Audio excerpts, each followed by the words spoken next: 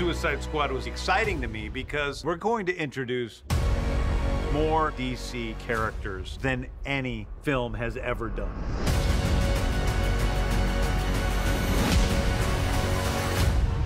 Forgot the rat. The Suicide Squad aren't really heroes. Bloodsport is quite a grumpy guy. I'm not shaking the rat's hand.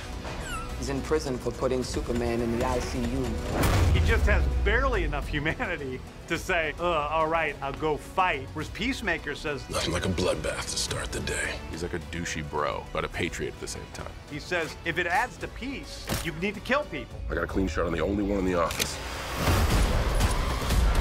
Harley is a catalyst of chaos. I wanted to see the Harley Quinn that I love from the comics and the animated shows kick ass in a way like she never had before. With James, it felt close to the source material. I think King Shark wasn't my favorite character. It's just really stupid, but it's also really kind. New friends! Polka Dot Man is a product of experiment gone wrong. Ratcatcher 2 controls and she can talk with rats. All right, calm down with the rats! Mongal, she has super strength, super speed. She's just like a super bitch.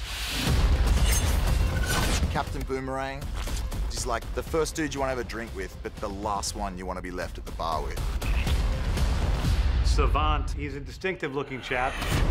He's a very quiet, very powerful guy. So this is the famous Suicide Squad. Love him or hate him. Oh, so sorry. These are your brothers and sisters for the next few days. I lean more into the kinder elements of Flag. Blackguard, the original character, has like a really long purple ponytail. There's nothing cooler than being in the Suicide Squad.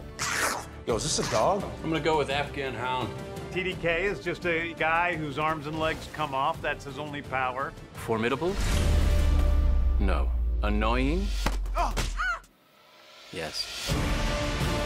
I love your accent. American women all love accents. If you imagine the most sexy man or woman or an animal, a goose, and then give this person or animal blonde hair and a very large toothpick, you would have Javelin.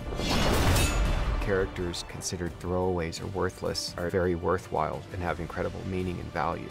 I'm a superhero! People will stick with us and pray for us to survive. I'm gonna get you out of here alive. I'm going to get you out of here alive. What I didn't see coming was the emotional depth. And that is what the movie's about to me.